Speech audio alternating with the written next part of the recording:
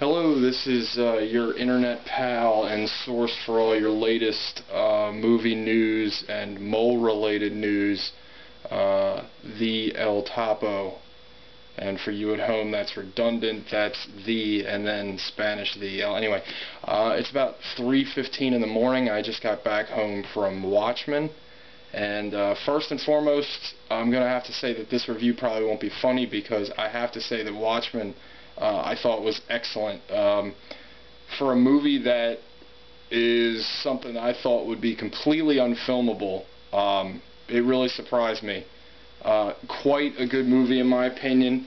For those of you familiar with the source material, there is a change to the ending. It's pretty major, I would say, but I think once you see the movie, without giving anything away, I think once you see the movie, the ending makes sense with what they used in the story. And the end result of the film, the message of the story is still the same. But I gotta say, as a regular movie review, I just can't do it. I'm too absorbed in the source material. I love the comic. It's one of my all-time favorites.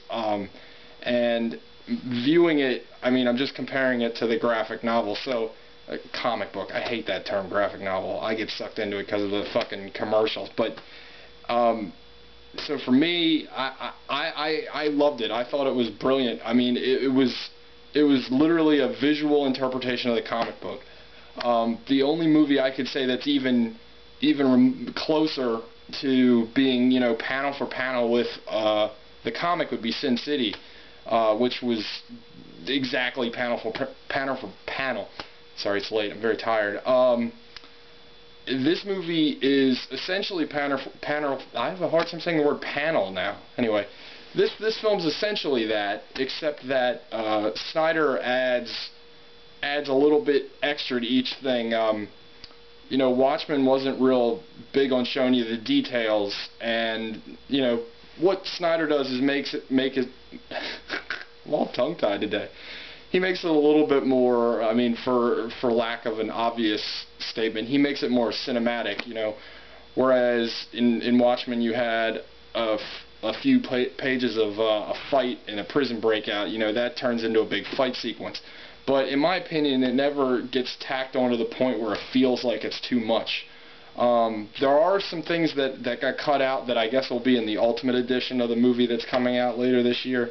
The one problem is a lot of the stuff that got cut out was about Ozymandias' character, so I think maybe people that aren't familiar with the comic might feel that his character is kind of undeveloped. But I don't know, they cut out a lot of him, but everything else, I mean, they left most of the important parts intact. Again, I'm really excited about the movie. It's definitely something I'm probably going to see again, probably this weekend. I really enjoyed it. And it's tough to have something that's this hyped for this long. I mean, Christ, I remember getting excited about this when they spliced in a picture of Rorschach during the 300 trailer, 3 years ago. I mean, this is just, it's really good. It lived up to the hype in my opinion. I thought it was brilliant. Snyder is he's getting to be a better director. He still uses the slow-mo stuff a little bit too much, but it works. It works in this movie. He doesn't do it to a point where it gets annoying. He definitely loves the sex scenes. There's a sex scene between Night Owl and Silk Spectre 2, which I'm not complaining about because the broad that plays Silk Spectre 2, Achi Mama. It's a little much, but I mean, whatever, it's R-rated, so you might as well go for the gusto. But I mean, I really enjoyed it a lot. I think that given what they had to do to make this movie, to make it right, they did what they followed their word. For you comic book nerds out there, this isn't like what Marvel said the Ultimates cartoon was going to be. When they said it was going to be like the comic. This is pretty much exactly what Snyder's been saying the whole time. This is like the comic, except there's no squid. And honestly, I didn't think it was that big of a deal. Again, this kind of all over the place, but very excited. I really enjoyed the movie.